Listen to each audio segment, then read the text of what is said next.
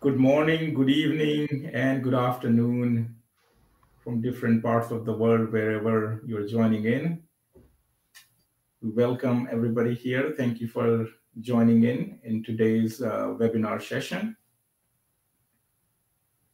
We'll give it another minute, and then we'll start with the agenda here.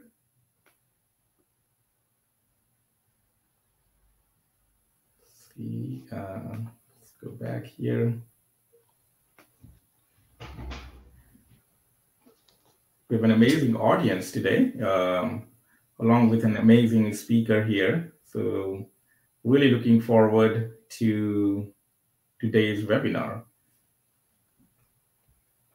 I see we have a lot of fans of Nathan here. Yeah, Yvonne is...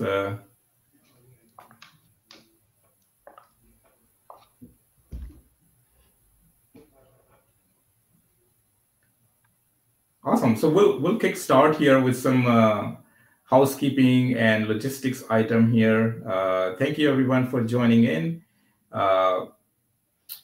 Just the housekeeping items to start with. For today's webinar, if you have a question, please put your questions in the question box. We will moderate those questions at the end.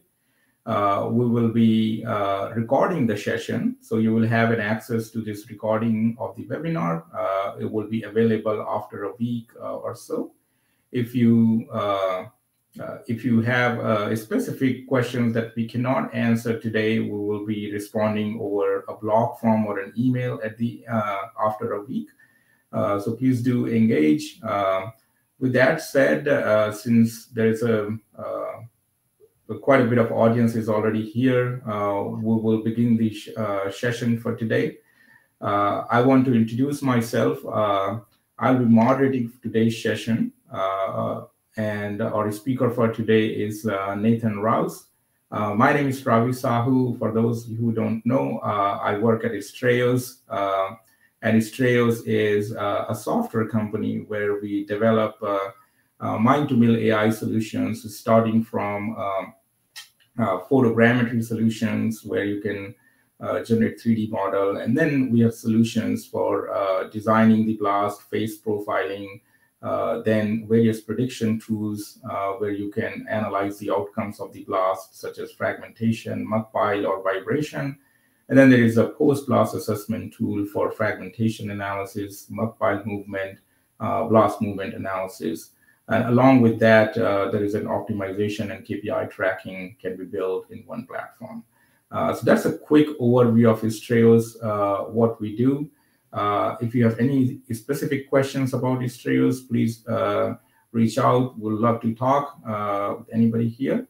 But the moment we've been waiting for today's webinar topic is guidelines for perimeter control and pre-split design.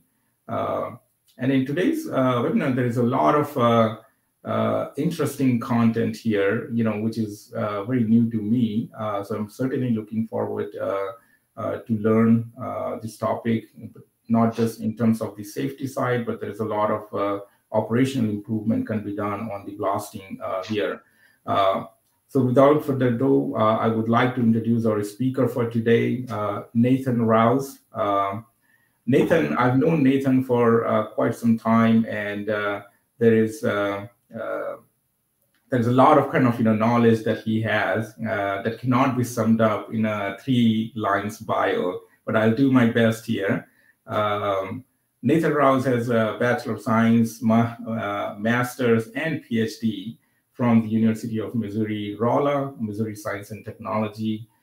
He has more than 13 years of experience in both surface and underground mines globally. And I can attest to that, the amount of traveling he does in different parts of the world. He recently started his own drill and blasting consulting company called Thoroughbred Drill and Blast Consultants, where he's a practitioner of various drill and blast practices. And then previously, you may have seen in the various companies that he worked where he has played a key role in solving a lot of problems as a consultant. So So with that, I'll let Nathan take over and introduce the topic for today. Take away, Nathan. Thanks, Ravi. Somebody did ask if this is going to be recorded. Are you recording this? If not, I'm happy to do that. Yes, it is recorded. Okay. Good afternoon or good morning or good whatever part of the day it is wherever you are all calling in from. We have quite a few people, so I really appreciate that there's that much interest in this topic. I know I recognized a few names on there. So it's good to see names that I recognize, but it's good to see a lot of names that I don't recognize too.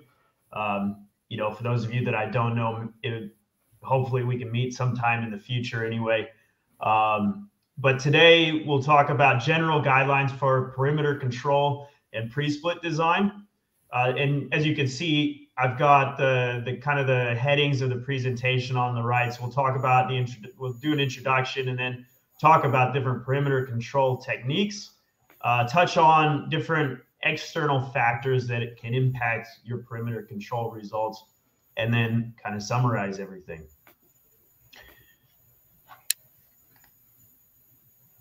Okay, so this is a new presentation format for me. So I'd be interesting to know at the end if you guys want to put in the comments how you like it. I've never done this format where everything's kind of on the side over here. But hopefully it does a good job in this webinar format. So Ravi pretty much covered this about me part. My history has been in consulting with a lot of practical applications in the field. And I've worked for a company called Morgan Worldwide Consultants, Respec, which is also a consulting company. I worked for Dyno Nobel in their consulting division. And a couple months ago, just started my own business. And my focus is on underground blasting engineering and consulting projects globally. That's not to say that I don't do any surface, because I do. I focus on underground because there are a lot of underground projects out there. And I feel like the resources for those are lacking compared to the surface industry. So Ravi, if you want to throw up the first poll. Yes. So time for today, a quick poll here. I will release it here. The very first poll. If everybody can take a few seconds to participate. It's live now. Yeah, so it's just a quick poll on, just to give me a little understanding of the audience on where you work the most, whether it's underground operations or engineering or surface or something else.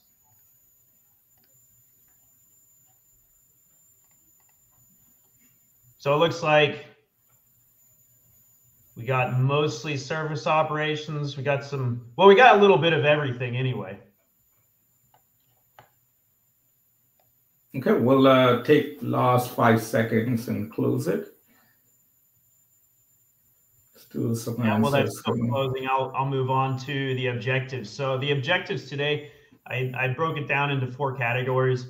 The first one is that those of you listening, one, that you understand the various perimeter control techniques that are at your disposal, that you have the ability to select which perimeter technique best suits your site, that you're prepared to be aware of factors that affect perimeter control results. So due to the time limit and just the breadth of what we could talk about, I don't go into all the specific details of how to account for the different factors, but we do touch on them just to make sure that you're aware of them. And then finally, know how to adjust design parameters to achieve desired results. So basically, which levers can you pull in your design to make adjustments to hopefully get better results if you're not achieving the results that you want. And so let's just talk briefly about the purpose of perimeter control. And I'm using an underground tunnel in this example. So without perimeter control, the design is basically heavy loading on the perimeter. And you could imagine this as a surface mine as well, where you just do production blasting and there's no sort of specialty blasts around the perimeter to protect the ending high walls. So the heavy loading causes backbreak and damage into the walls around. So this leads to overbreak, high wall stability issues, and safety concerns in surface mining, excessive costs, and sterilized reserves. And then in underground, you can have overbreak, dilution, loose roof and rib excess, rock mechanics and ground control costs, and safety concerns as well. And so with perimeter control, we can minimize that breakage back into the final wall. And we can do that through a number of different levers we can pull. One, using smaller hole diameters, lighter explosive loading, closely spaced holes, so making things a bit smaller scale, and produce a limiting plane for that production blast so it doesn't damage beyond where you want it to break. So all of these factors we'll look at in each of the perimeter design techniques that we touch on. So before we get into those, I have two more polls here. Rob, if you want to throw up the second one. Yes, the poll 2 is active now.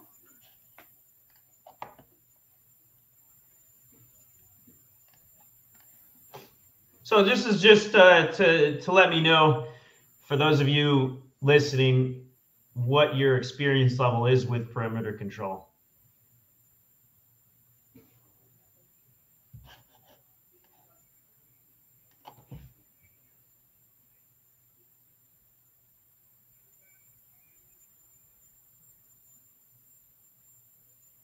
And while you're filling that out, just keep in mind, as we're doing this, again, just the ultimate goal is to protect the final high walls or final roof and rib if you're underground. And there's a lot of different ways you can do that.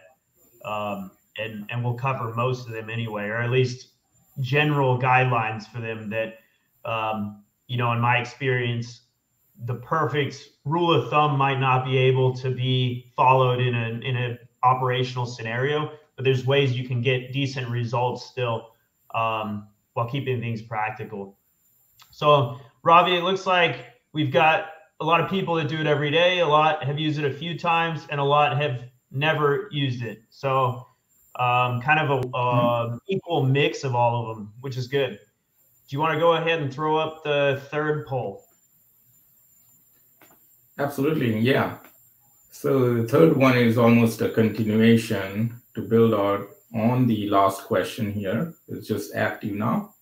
A few people say they're having issues with the poll response. Okay, that's, I just added a third one. So let's see if anybody, you can just type in the chat as well if you are not able to take the poll.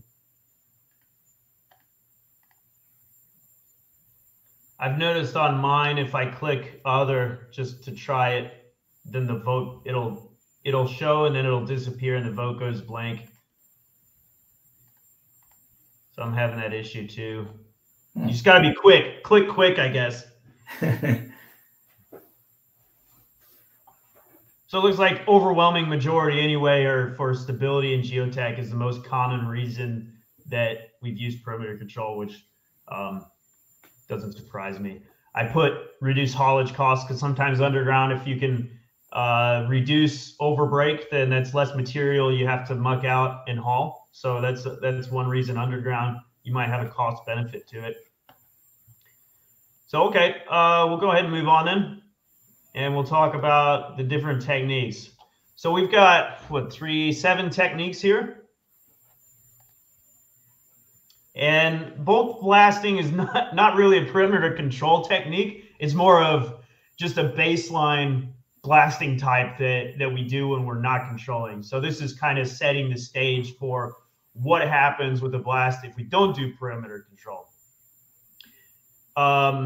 So the goal of bulk blasting is production, right? And fragmentation. So normally not looking at wall control. And the idea is to fire the minimum number of holes required to meet production or development targets. So we're trying to optimize production and tonnages while keeping fragmentation somewhere that we can dig it. And basically blast holes are loaded with bulk explosives to maximize turnaround and efficiency. So this is your standard production blast scenario. And I've got kind of an example of an underground production blast. In this case, for those of you who aren't familiar with the underground realm, this would be a development pattern for a tunnel. And it's a lot of places called a burn cut. So you would shoot a bunch of holes where that black box is out, and it would create a free face for the rest of the holes to shoot to. In this case, there's no special design or products used on the perimeter. So basically what happens is this is just for production, right? So minimizing amount of drilling and maximizing productivity. So if we zoom in on a couple of the holes, what happens is we time it is as we move out towards the perimeter, we fire holes that are fully coupled with bulk explosive, and they fracture, and then the next row fractures, and then the perimeter fractures. So you get all these fractures into the wall that can cause the overbreak and issues with high walls and stability and geotech issues. This is obviously oversimplified, but it's for illustrative purposes. So that's bulk blasting. Really nothing special to that.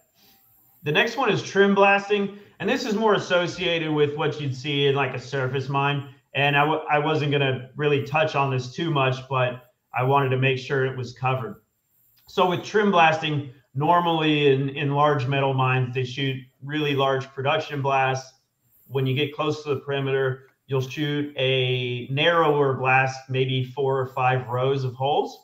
And that kind of defines, that's blasted along the final high wall. And the idea is that trim blast does a little better job of protecting the high wall than a full production blast would do. So you're trimming off rock, and maybe you pre-split as well before, which we'll get into pre-splitting, but maybe you pre-split at the final perimeter, and then the trim blast is right against the pre-split to protect the pre-split. So you don't want to damage that line where you've done that control. You might want a relatively high powder factor. I know a lot of places that light load the perimeter holes to prevent damage from the pre-split. And a key here is you're limiting the number of rows so that the blast doesn't build against itself and cause damage into the high wall. So the key here is you have a free face and everything moves towards the free face and it's not over confined. Okay, so here's just kind of a diagram to show what that would look like. So let's say we have our bulk blast or production blast, which is what I talked about last. And then we would have a trim blast right next to the final high wall, which maybe that final high wall line was pre-split. Okay, so those are kind of the more common surface blasting, production blast type of scenarios. And now I can get more into the different perimeter control methods to protect the final high wall. So the first one's line drilling. And in this method, holes are spaced close together and they're not loaded. So they're placed in a line to create a final perimeter. And the idea is that the holes are close enough together that they stop any of the fractures from the production holes from going beyond. I've seen this used a lot in the field. Sometimes it works, sometimes it doesn't. And most of the time it doesn't work is because the holes aren't spaced close enough together. So they have to be really closely spaced to prevent the fractures from going much beyond them. The approach here, a good rule of thumb, is to drill them at a spacing of 2 to 4 times the drill hole diameter. So let's say you're on a construction project and you're drilling 3-inch or 75 millimeter holes, then those holes need to be like 6 to 12 inches apart, and 12 inches is probably pushing it for good results. This does require a significant amount of drilling effort because of the amount of holes. So it can be pretty costly from a drilling perspective. And the drilling needs to be really accurate because you're not using explosives to aid in the creation of a protective line like you would with a pre-split. So again, significant drilling, accurate drilling. So it's pretty high cost option that you could follow for line drilling. And here's just a couple of pictures of what that might look like. Like I said, it's expensive, requires accurate drilling. In this case, or in these two images, the holes are drilled really close together. So you can imagine how much that would cost. And then here's just a diagram of the line drilling. So I've just, it's a general diagram, right? So we've got our line drilled holes that are 2 to 4 times hole diameter in white at the top there. And then our loaded blast holes, you can see how those would be arranged along the lines. So you want them to be greater than or equal to half of the spacing, which is shown there at the bottom. So again, this is a rule of thumb. It's a good place to start. Is this going to work in every geology or every scenario? Not necessarily. But it's a good place to start. Okay, so that's line drilling. I've seen line drilling underground a lot. You'll have a driller put line drilled holes in, but that's usually where I see they might not have the close enough spacing because they're still in a production mindset as well. Where I've seen it work really well is in construction, where they have to get good results, and so they make sure to put the extra effort into the line drilling. Okay, next up is smooth wall blasting. And this is closely spaced and lightly loaded perimeter holes used to trim off rock damaged in underground tunnels. I've also seen this done in surface quarries, where they might shoot a production blast, and then their last row, they have a row of holes that they'll shoot after the production blast. In that case, it might not even be timed in the same blast. It'll be a secondary blast. Underground in tunnels, they're all loaded in the same pattern and shot, but these perimeter holes are shot at the end. So this is a really common thing to see in underground blasting. And the idea is that you trim off the loose rock that's left behind from the production holes to give a relatively smoother profile.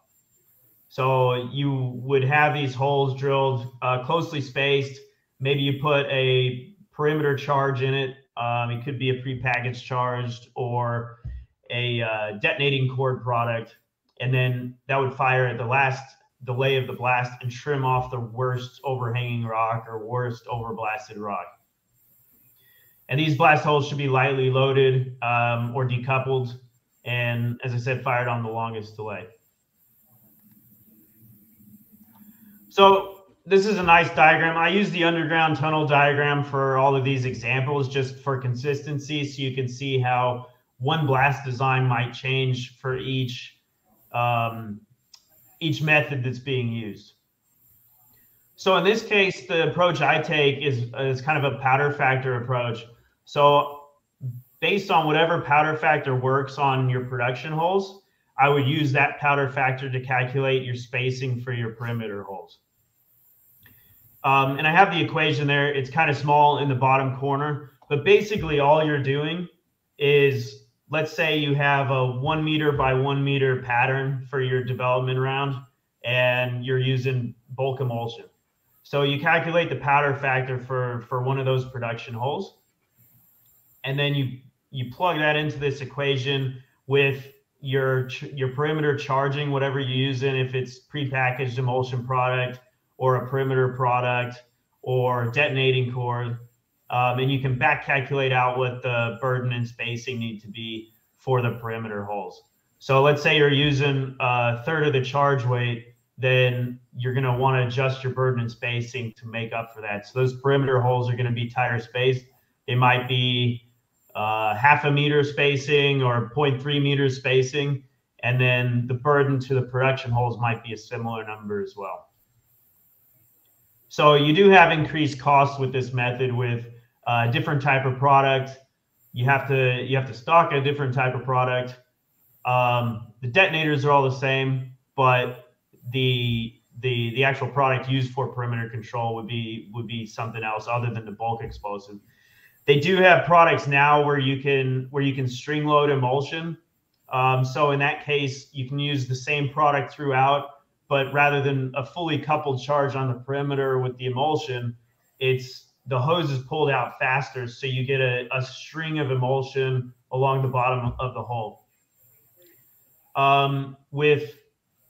You can also use, accuracy of detonators makes a difference. So if you have some electronic detonators, you might see an improved performance on the perimeter just because of the timing. With non-electric delays, if those of you that are familiar with cap scatter, let's say you have a perimeter hole that's supposed to detonate at 12 seconds or 12,000 milliseconds, then it might actually detonate at 11,000 milliseconds or 12,500 milliseconds. So there's a lot of variation for when it actually detonates compared to when it's supposed to detonate. Whereas with electronic detonators, everything is very accurate and detonates exactly the time it's supposed to. So you can have better results based on which products you choose. Something to keep in mind is that anytime you do change a product, you want to reevaluate your design and make sure it's going to be adequate still.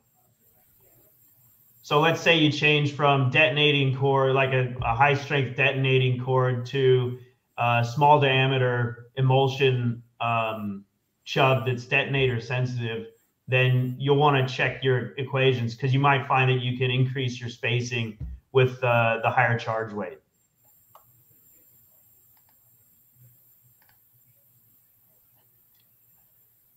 So going on to buffer blasting. So this is similar to smooth wall. This just takes it one step further. So with buffer blasting, you have your perimeter holes that are very similar to the previous example I showed, but the holes next to them are also loaded a little lighter as well. So you're still trimming off the damaged rock to create a smoother profile with less damage, and everything's timed at the end. So your perimeter holes are shooting at the end of the blast. But you have a buffer row between your perimeter holes and your production holes. And this is kind of what that might look like. So this is the same design, but instead of all production holes with decoupled perimeter charges. And what I mean by decoupled is the perimeter, let's say your holes are 2 inches in diameter or 50 millimeters. Decoupled means that your charge is going to be less than your hole diameter, so you have some air gap in there. So you might use a 1 inch charge or a 25 millimeter charge in a 2 inch or 50 millimeter hole, and that would be decoupled. Now, the buffer holes are the orange ones in this diagram, where you can see they're located between the perimeter holes and the production holes, and they're lightly loaded with maybe a lower powder, a lower density product, or a packaged product that's a larger diameter than your perimeter holes. So this is just kind of a scenario. So if you think back to the first scenario I showed where everything had a similar radial fracturing distance, in this one, your production holes fire, and then your buffer rows fire, and they have less fracture into the rock, and then your perimeter hole fires with less fracture. So in this example, you have a lot less fracturing back into your final high wall than you would with like a bulk blasting scenario, or just a trim blast or something like that. So this one you see a lot underground, but you can tell that there's still a problem where you're still getting fractures back beyond that final wall, and that's where pre-splitting comes in. So we will go to the pre-split. So pre-splitting, I think, is one that a lot of people are familiar with. This creates a continuous fracture plane along the perimeter of the blast, and this prevents production holes from damaging the rock beyond it. So the idea is that you create a plane within the rock, almost like a joint, a man-made joint, if you will, and that stops the fracturing from extending beyond it if it's a good quality rock with a good quality pre-split. In this case, you're actually detonating those pre-split holes before the blast, and it can be done in a blast, its own blast, or it can be done on like a 0 delay or a short millisecond delay before the production holes fire. And just keys to this, just like anything else, is good drilling control, good drilling accuracy, and the right product application.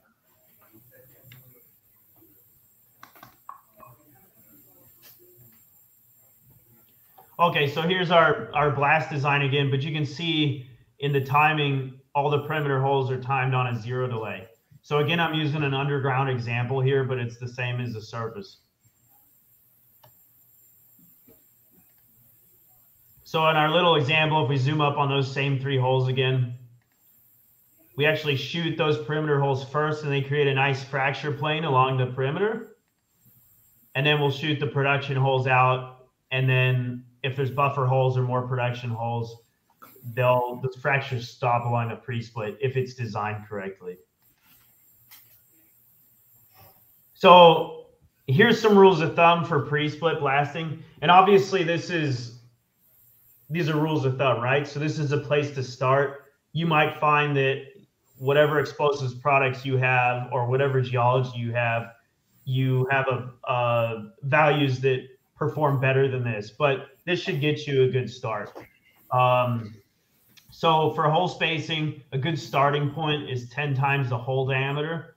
So let's say you have a 3-inch hole, you'd be looking at 30 inches of spacing.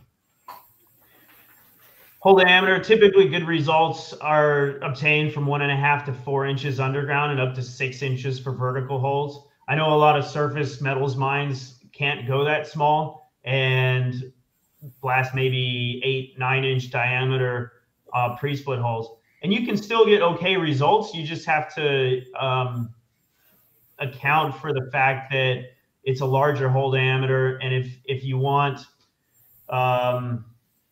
really good results, you might have to space the holes closer and use a small diameter charge or something to still get similar results.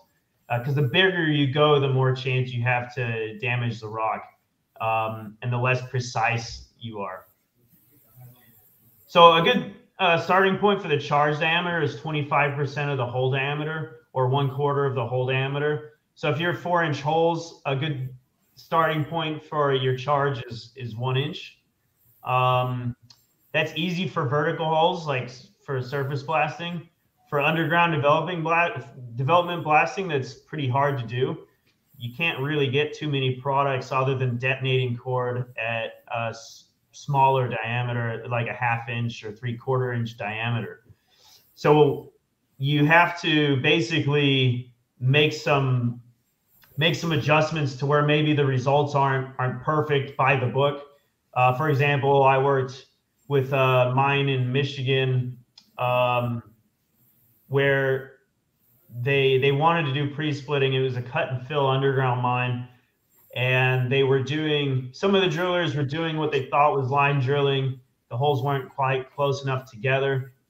They had perimeter product, but they were using it as more of like a smooth wall blast where they were shooting everything late. And what we did was we wanted to look at the possible improvements that pre-splitting could do underground without bringing in any new technology or different products. So we used non-electric delays, but the detonators they had didn't have a pyrotechnic delay element. So there's no cap scatter with the 0 delay. So everything was shot on a 0 delay on the perimeter. They found operation-wise that using a 1/4 inch product like a large grain det cord was expensive and difficult to get. The operation preferred using small diameter prepackaged product where the hole was traced with a small grain det cord to make sure that all the product fired, and they put a birdie in the end of the hole to keep the product in. And even though the charge was probably half the hole diameter. So rather than 25%, the charge was about 50% of the hole diameter.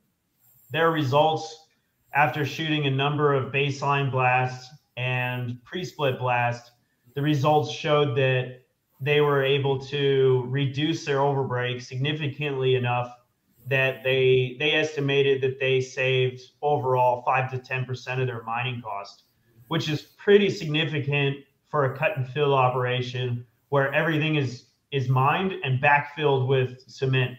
So if you're overbreaking and mucking out cement backfill and then re-backfilling, the cost just escalates.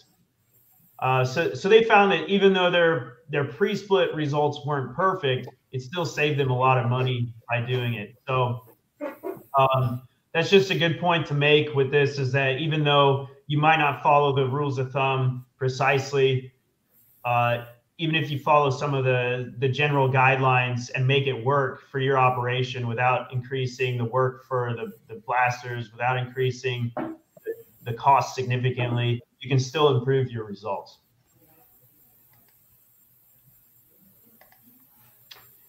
On to the last one, and this is an interesting one that I haven't really seen. I actually haven't seen myself in the field, and it's not really caught on anywhere that I'm aware. Maybe there's some specialty construction projects, but it's called the fracture control technique. And in this, when you drill the holes, you actually notch the holes to kind of start the pre-split fracture so that the pre-split plane basically goes along where you notch the holes. So it helps direct the pre-split plane along the perimeter, and you can use mechanically created notches, whether that's with a tool on the drill or a water jet attachment. You can create the notches in the holes. And then once they're notched, you put light charges in, just similar to any other pre-split, and get pretty good results. So here's kind of a picture of fracture control technique, and the image on the top left would be an example of like a tool that you might have with a drill bit. The center image would be like a water jet cut to start it. So you can see notching a hole like that, it's really going to start the pre-split, so you can get by with a lot lighter charge. And then the far right picture would be like results in a sandstone and what that looks like.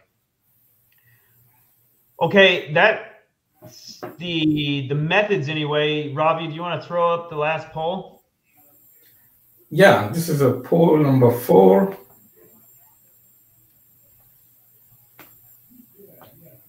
If everybody can take a few seconds.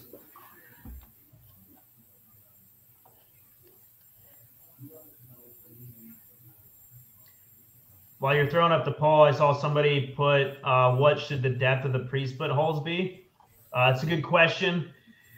You want to keep the depth of the holes within a tolerance where you can drill them accurately. So that's one point. Underground, obviously, in development rounds, the pre-split, anywhere I've seen it, it's drilled the full length of the round.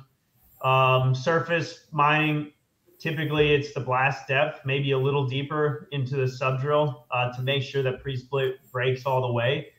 I've seen where you have larger diameter holes, one good method is to, maybe you have 3 short benches, but you can pre-split, you can drill accurately 3 bench. Let's say you mine in 10-meter benches and you can drill accurately 30 meters. So you could pre-split 30 meters or 3 bench worth and then blast up to that pre-split with each bench. But you just have to be careful that you don't damage the pre-split as you get down to the bottom bench. So I'll close the poll here. Yeah. Yep.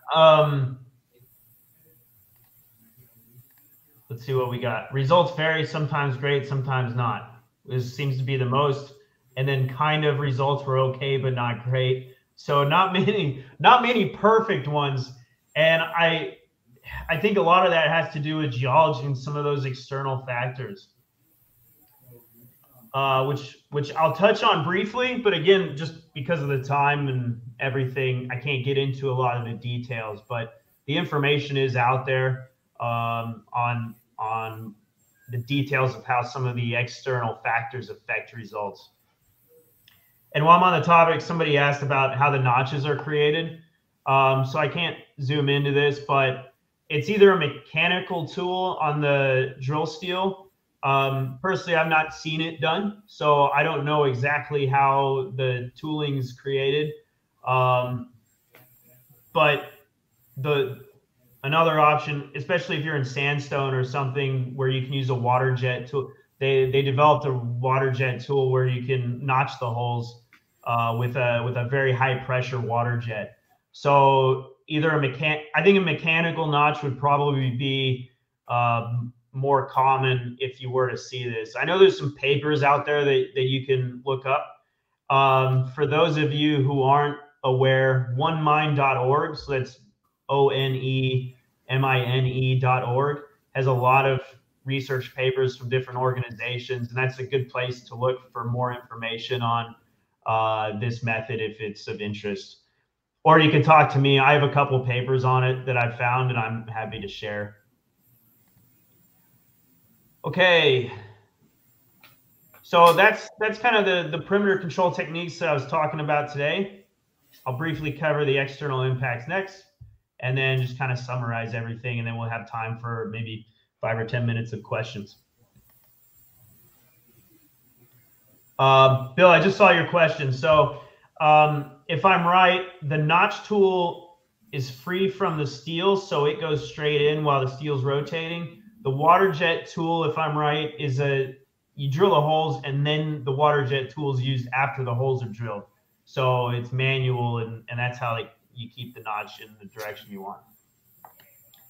Okay, so I'm going to cover 4 different external impacts. Structural geology is a big one. Drilling accuracy is a big one. Stemming more for the collar zone if you have overbreak at the collar, and then the charge itself. And water goes in this too. So really just geology and water can play havoc with blast results. Here's some pictures. The top left shows like good results.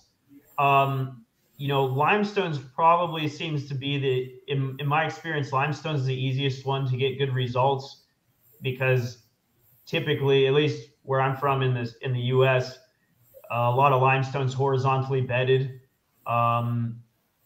It's competent. So when you have nice competent rock like that, you can get pretty good pre-split results. The jointing can wreak havoc though if you have a lot of jointing, let's say 45 degrees to the pre-split or less, 30 degrees to the pre-split. One of the first things I do when I go to a site to help investigate pre-split performance is look at the structural geology, because a pit is usually round. Some parts of the pit are going to have jointing that's conducive to good pre-split results, and some parts of the pit are going to have jointing that's really bad, or it's going to have really poor rock for pre-splitting, where it might not even be worth pre-splitting the rock. So like it might be hard to see, but this bottom left image shows pre-split where the rock is parallel to the high wall. And if it's really close to a blast hole, even a pre-split hole, it's a path of least resistance. So the blast energy is going to fracture back to that joint. So if you have very well-defined jointing, and let's say the jointing's 30 degrees to the pre-split, so it's a small angle, those holes that intersect the joint are going to have a tendency to break back to that joint rather than along the high wall. In that case, you might need to have closer spaced holes with lighter charges to get past the joint. So these are all things to watch out for, especially. Water in the holes. Water couples the explosives, so explosive energy is transmitted into the rock. The point of decoupling is so that you lose a lot of the fracture energy or the shock energy into the air, and it doesn't go into the rock. So it protects, or it prevents the explosive from fracturing the rock significantly around the blast hole. If you have water, you're going to get a lot of radial fractures around the hole, even though you're pre-splitting and even though you're decoupled. So that's something else to be aware of. If you're getting poor results, water could be the cause of that.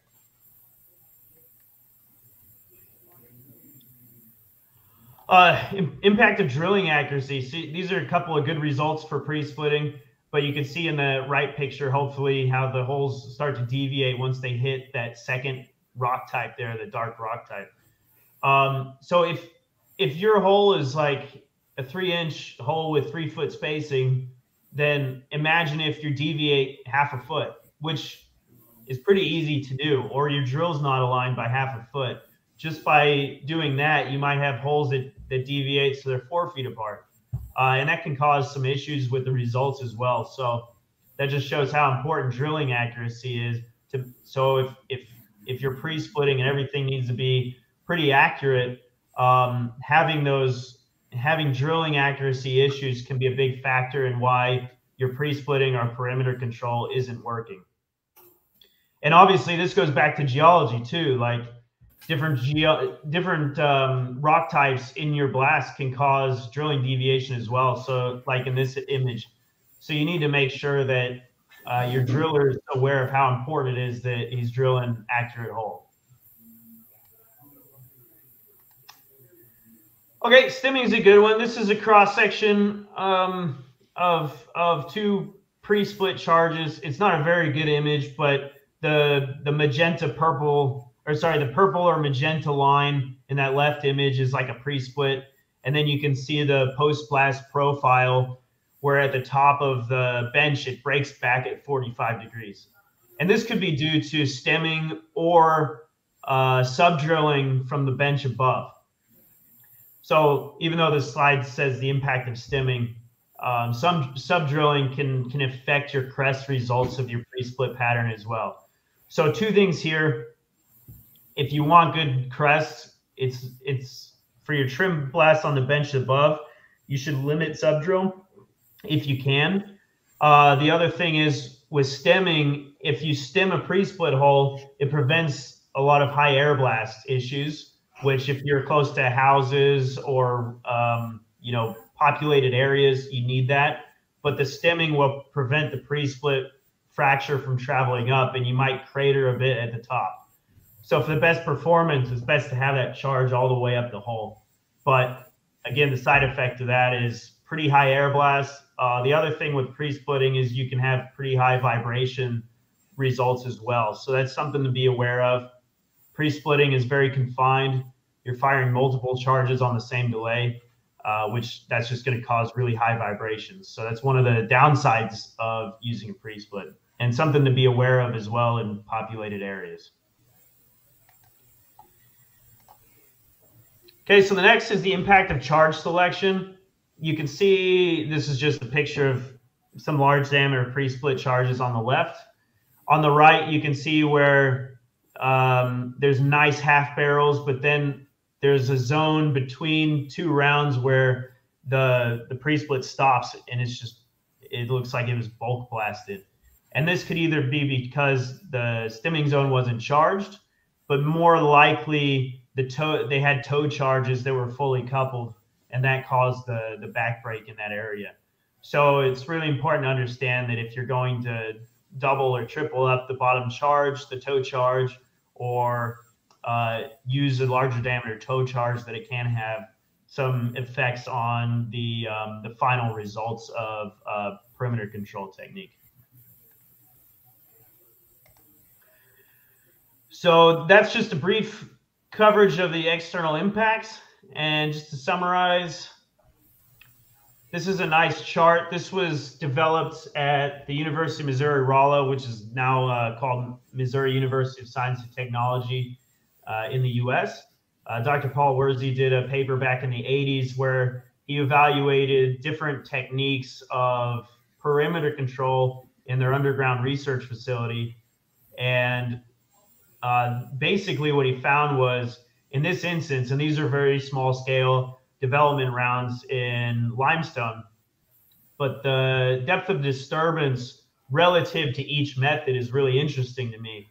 The bulk blast had over 1.5 meters between, so about 1.7 meters of fracturing back into the rock.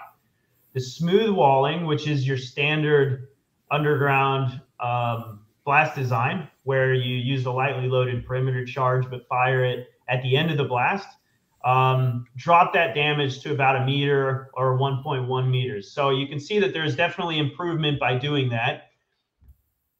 Interestingly enough, they had a bedding plane in a couple of their blasts, so they were able to determine how a bedding plane did to prevent depth of disturbance, and it actually stopped. It does a good job of stopping fracture, which is why you see bedding planes or joints in blasts a lot of times where the rock breaks back to a bedding plane or a joint and then stops there. It basically acts like its own pre-split. So in this case, it dropped the depth of disturbance to 0.7, which is a little less than half of a bulk blast. Pre-splitting was pretty similar to that, maybe a little less in this case. And then fracture control is the best by far and dropped the depth of disturbance to 0.2 meters, which is quite significant. So you can see where pre-splitting can bring really good results. Like I said, I haven't had the opportunity to use something like fracture control, which is, those are the notches that you mechanically create for the holes to start the split. But if you're ever in that situation, that has the best results. So just to go back through and just review what we covered. One was understanding different perimeter control techniques. So we covered that. We covered the pros and cons of each technique and kind of how they're done. So you have the ability to select between those, and you're prepared to be aware of the factors that affect the perimeter control result. Now, I didn't go into what are the steps, all the steps you can take depending on the different environmental factors, because that would be a couple hours worth of discussions, I think. But we at least covered them and briefly and talked about different factors. So if you do have poor results, take a look at the geology, take a look at the groundwater, the charge selection, and those other factors, just to make sure that there might not be something outside influencing that. And that could be why you might have a really good pre-split result, and then you move to another part of the mine with the exact same design, and the results are just no good. And that could be why it's just the influence of geology. And we kind of covered how to adjust design parameters to achieve desired results and what design parameters are important, like the charge diameter, the hole diameter, and the spacing, drilling accuracy. So, Ravi, you want to throw up the last poll? Absolutely. So this poll is just at the end to see how, if there is any other topic anybody would like to kind of know about related to today's session. So if you can take... Yeah, I asked, this is something Robbie suggested, and I like the idea because anytime you do a presentation like this, it's always good to get feedback from everyone involved and understand, okay, what could I focus on more the next time that we might not have focused much on this time? Awesome. Well, thank you, Nathan, for amazing session today. I learned a lot. It's essentially, I thought the pre-splitting and the perimeter control, we had a lot of safety factors to it, but there are several kind of, ideas here about how it can operationally benefit and reduce the cost as well, which is pretty kind of insightful here. So thank you very much for doing today's presentation. I hope for the audience, they got a lot of value here. We do have a time for a few questions here, so I'll begin. If we don't get to all the questions, we will respond over emails. So in the interest of time, we do have a lot of questions. I will begin some of the questions which are have a high votes here. So starting with question here, do you use techniques post-blast to verify the level of success or the effectiveness of the wall control blast here? Yeah, that's a great question. one of the, like if you're pre-splitting, one method you can use is counting percentage of half barrels. Just because you don't have half barrels doesn't mean you have bad results, but that's a pretty quick and dirty way of checking the results. So let's say you have 50% half barrels. That might mean that your production holes are too close to the pre-split and you need to back them off a little bit. It might mean that your pre-split holes are too far apart and you need to bring them closer together. That's one way of doing it. The study that I showed on this slide here, they used a seismic refractivity surveys. And that's a pretty in-depth method. It's not something I've had the opportunity yet to do. That's more of on the research side of things.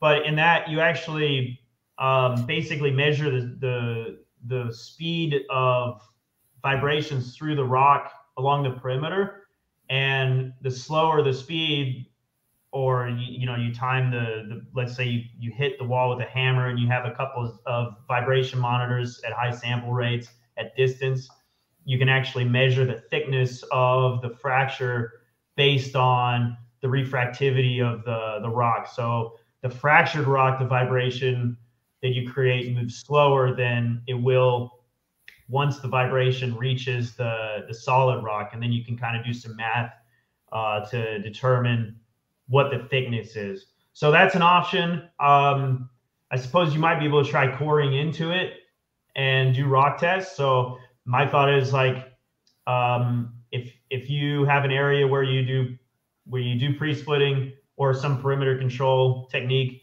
and then an area where you just do production blast and you core into the wall, you could probably test that core to determine where it starts to get back up to its in situ strength, to know exactly how far the fractures are. So those are maybe a couple methods you could look at. Great, thank you, Nathan. The other question here is, are there rules of thumb for pre-splitting in non-competent rock geology? Yeah, I mean, normally the way I go is smaller scale, smaller diameter holes, smaller charges. If your rock's not competent, in some cases you just might not get good results. Or to get good results, you're going to have to do something that's just not operationally viable. So you might have to do very small diameter holes with small det cord charges or something like that to get good results. It's all a scale thing, right? So that's something to look at, though, is if you're getting bad results, it could just be, let's say you're a surface metals mine and you only can go down to a 9-inch or an 8-inch diameter blast hole. That could be your reason, is you're just trying to do perimeter control with too large a scale of diameter and charges. Great, thank you, Nathan. We have just one last question we will do here, since we are running on top of the hour.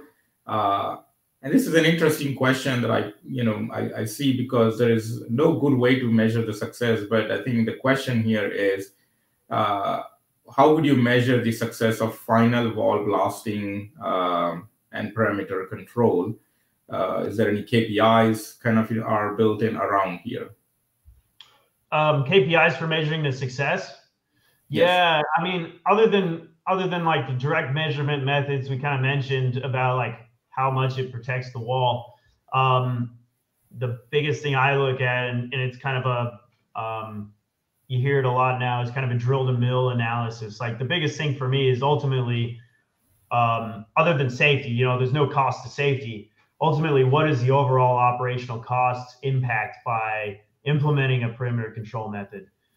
So in the case of the example I used in Michigan, we looked at the cost to drill, we looked at the explosive cost, but then we looked downstream at the overbreak percentage, and how much more material you have to muck from each blast, and how much more backfilling you have to do with cement backfill, how much more bolts, how much more mesh, how much more shotcrete if you use shotcrete. So all these impacts downstream, the impact of dilution on the ore. I think all of this stuff, ultimately, like if you had your pie in the sky the KPIs. Like that's really what it's all about, is the overall operational cost impact and how you can save money operationally. So awesome. If that's the last question, I'm going to put one plug in, Robbie. Yeah. If you guys are around and interested in this type of material and this type of training, we are scheduling a drill and blast training in Elko, Nevada, June 20 through 22nd. It'll be the main lecturers are going to be myself, Dr. Paul Wersey, who's retired professor from Missouri S&T, and we'll have some guest speakers from Sandvik and Wesco, which is an explosive provider in the region. So it should be a really interesting training. Day one will be foundational. Day two is going to be advanced surface, and day three is going to be advanced underground. So if you're interested in that, sometime in the next few days, I'm going to have more information up on the website, but that link there, you can look at that. It has some basics on it already, and then we'll have actual tickets.